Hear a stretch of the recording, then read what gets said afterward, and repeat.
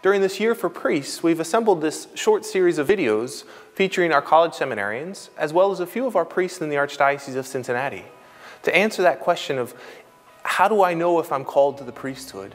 And what does a priest do the rest of the week? We see our priests on Sunday, but what happens Monday through Friday? As you can see in these series of videos, it's a busy life of visiting the hospital, visiting the sick.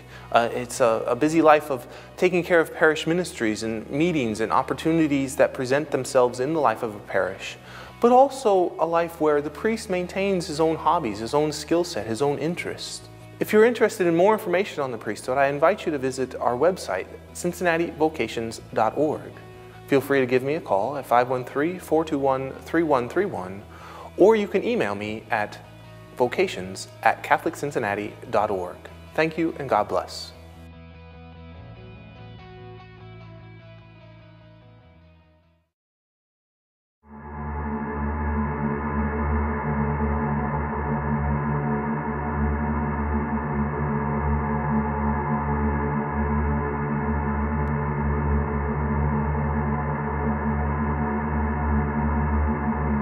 Full of grace, the Lord is with thee. Blessed art thou amongst women, and blessed is the fruit of thy womb, Jesus. Holy Mary, Mother of God, pray for us sinners, now at the hour of our death. Amen.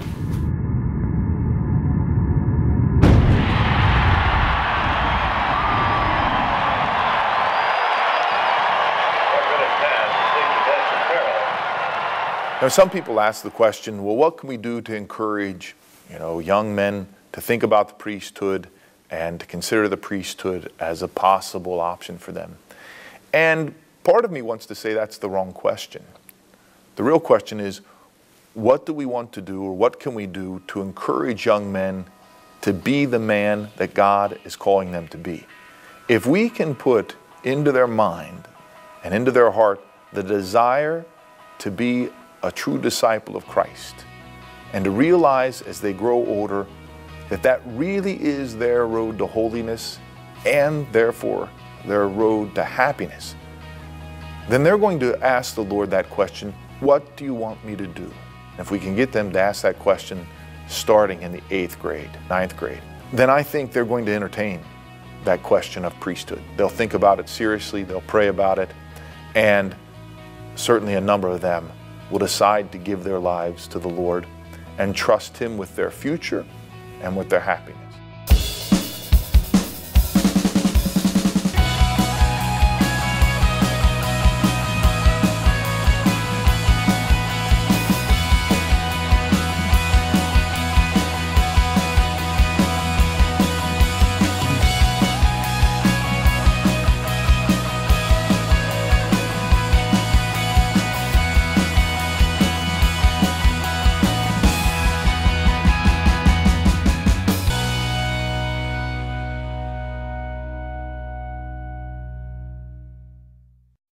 I'm a movie star today. Look, they're taking pictures of me because we're going to make a video to show in schools about what it's like to be a priest.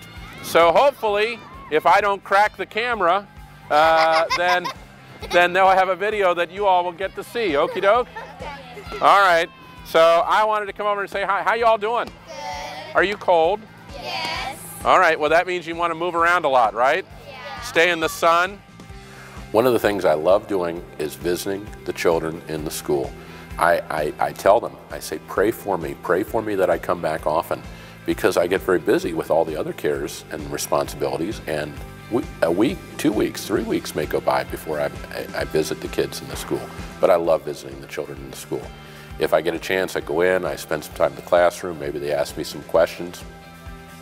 I find that if I let them ask me questions, they ask much better questions, and we talk about much more interesting things than I would have come up with on my own.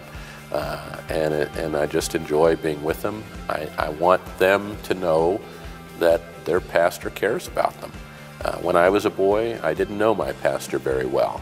And if the children in my 2 parishes feel like they know me well, that I'm their friend, that they can come to me and I'll look after them. that's a great privilege. It's one of the reasons why they call priest father. This is my chalice. It was bought for me for ordination. Comes from Spain. I picked it up myself. It's new. I wanted a new one. And it has an inscription on the bottom to Father Anthony G. Tazi on his ordination to the holy priesthood of Jesus Christ from dad, mom, family, and friends. And you know, when it came to the actual ordination, I wasn't nervous. Even I was a little surprised by that. I wasn't nervous. I'll see that as God's gift to me that day. That I was just there receiving what He wanted to give to me, what He had called me to nearly a decade beforehand. And I was open to His grace, and I was looking forward to this new life.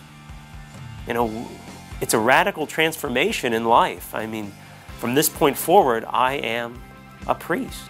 I'll be looked at differently. In public, things are different. I'm a more public person than I've ever been. But it was good. It was so good. Yes, that day is special. Nothing can replace that day, and without that day, I couldn't be here. But it's about more than that day. Because priests aren't ordained for themselves. We're ordained for other people. Somebody might ask, what's important about a priest? Why is a priest important? And why is it that we have to pray so hard and work so hard to promote the priesthood? And one time I stood up in the pulpit and I gave a homily about priestly vocations, and I put it this way: no priests, no Eucharist. We need the priest to celebrate the Holy Mass. We need the priest to be the instrument of forgiveness through the sacrament of confession. It is the priest who comes when someone is dying and says, I want to be anointed in the name of the Lord. I want to have peace of mind as I approach my final hours. People call for the priest for that. The interesting thing is that I really didn't want to be a priest. I thought about it maybe in the 8th grade. You know, once or twice you go on a retreat, it becomes something people suggest, oh, you could do this. But in terms of being in high school, and all my years in high school, and after high school, the immediate years after that, it wasn't something that I pictured myself doing. I enjoyed being outside, I enjoyed working, and so being a priest wasn't part of my vocational plan. Lord, what do you want me to do? And it's when I began to ask that, somewhere around the age of 21 or so, that I really began to think, well, maybe this is what the Lord is calling me to.